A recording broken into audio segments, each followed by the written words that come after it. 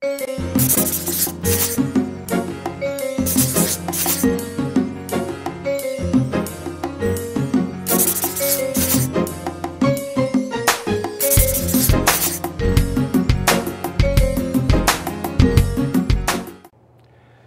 Jeff Cornwall, and this is the Entrepreneurial Mind. We're here today with John Bransford, the founder of Talkapolis, which is a wonderful host for this show. And we're going to be here to talk with him today about his newest project called The Collective Artists. We'll be back after a word from our sponsor.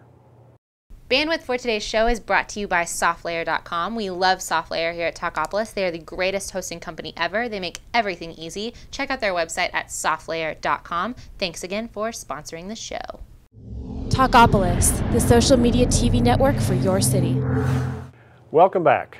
We're going to be talking today about a part of this model of Talkapolis that's really taken off in terms of volume, and that's the music aspect of what's going on here. Right. Talk a little bit about sort of what you have going on, and then how this led to this whole new concept of the collective artists that you guys are spawning here. Well, when we started programming back in September, October, we started off with a number of different angles, music business and emerging artists. And I noticed, looking at the numbers, that when the artists would come on, the emerging artists, quote unquote, would come on, our numbers would just, as soon as we uploaded it, would just skyrocket. And this was all due to their social media following. They have been working it, and they done a great job in many cases. The ones who've worked the social media, Facebook and Twitter, really can drive views to the videos. Now these artists have had to do that. I mean, this is we've had and we're in the middle of a really serious kind of creative destruction and rebirth of this industry. Yeah. And while the independent artists have it's created opportunity for them, they've had to learn how to work that, and the ones who figured it out have done a masterful job. Yeah. What have they done to get this kind of traffic? How are they driving that kind of volume in through their social media contacts? Well, you have to look at the artists. I mean, many of them, it's actually a hard way to go. I mean, to get that kind of following, and we have to sort of divide it in. YouTube is really not what I'm talking about. Right. YouTube is more of a discover through various viral mechanisms and Google searches and things like that, and covering. We're talking about getting a following in Facebook and Twitter, where you appear, whatever they post appears in the people's news stream, which is where people are focused. And going forward a little bit, as we know, Twitter came out with Twitter Music based on the concept that musicians have a very high influence in social media. But it's not just the big musicians. Right, right. And that's really what you're playing off of, is sort of, we've got the long tail of marketing going on today, where it's not just the mass promoted artists that have a possibility of having success. It's the independent artists as well. And that's key. I mean, the big artists, for instance, the top 74 or 5 in Nashville have a social media following of about 225 million.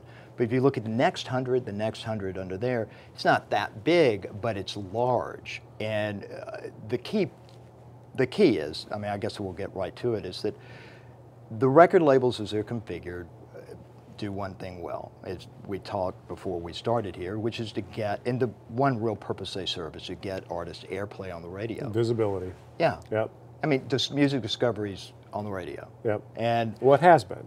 It has been, and it's going, but what's going to be next? Right. And, we contend that social media is part of it. Obviously, Pandora is all about music discovery based on but social media, just Facebook, Twitter, is going to be part of the equation going forward. And what's missing, where these artists, the radio part of it has been people tune in because they want to hear a range of different things, or they're forced to hear a range of different things. Right. And it's just not to go to one artist. They're not tuning in to listen to Led Zeppelin. Right. Some radio station tried that and went out of business in a month.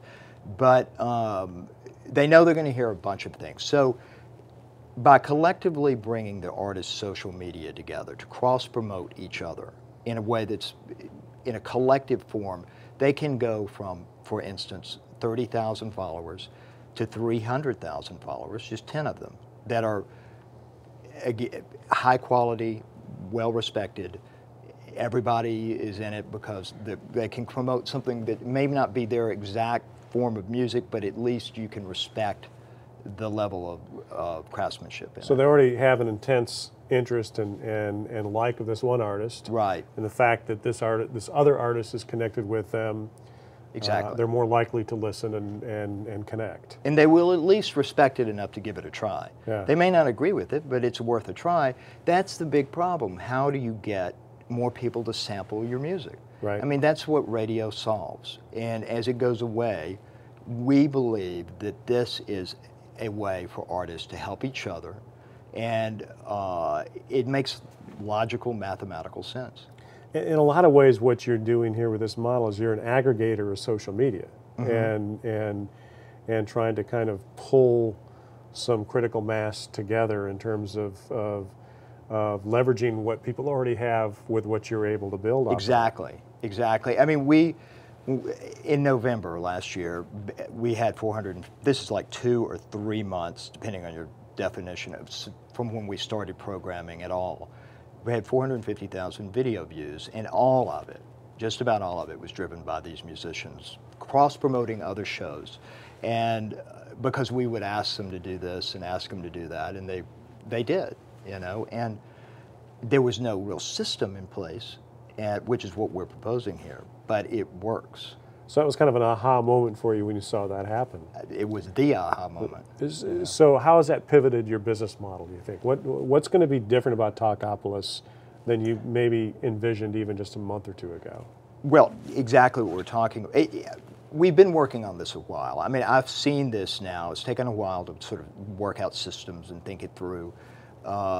And it isn't all just musicians. For instance, the fantasy football show we had on with local celebrity Nancy Filippelli, right. She has a huge following on social media, and she really drove a lot of views, but it's still the same theory. Right. She also brought in, you know, Will Witherspoon and some people, Bob Baronis, right. And they have a following. So, right. you know, you could see it in that effect too. But where we're going is using some of the cross-promotional abilities, for instance, National.com, and to promote the shows we have, plus the collective will also do that. But the main focus of the collective is to help to focus on the music aspect, and every now and again there'll be a little, hey, will you promote this, you know, electric car race at the fairgrounds, sure. Or the Entrepreneurial Mind show that Jeff did about whatever. Whatever. Yeah, right. Whatever we decide, you know, is a good fit.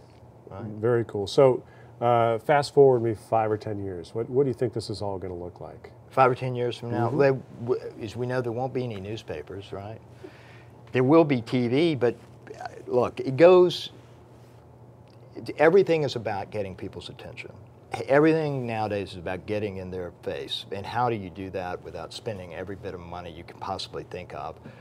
And well, because that doesn't even work anymore, especially with the millennials. They don't trust that kind of loud, in-your-face message. Yeah, I mean, when you put billboards, they ignore that. That's you right. know? Even ads on television, they ignore. Exactly. They actually look at ways to get around it. It has to be, I believe, in a conversation of some sort.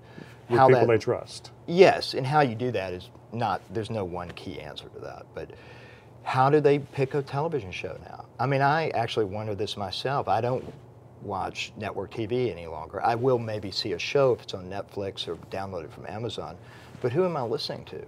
You know, I'm listening to, I don't know, but I think that, you know, it goes back to when I was at HBO, we were empowered by a panel. We were given a little panel of people given the job to decide when will North Americans get movies on demand, and what should HBO do to prepare for it? And we had no idea.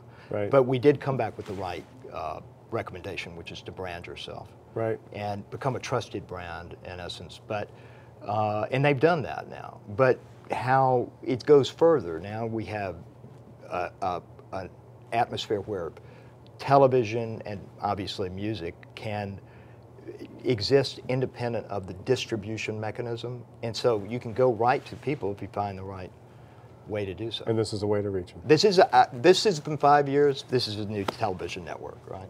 Very cool. Well, thank you. I appreciate that. Well, Enjoyed thank you, talking with Jeff. you about this today. All right, I appreciate it. All right, take care.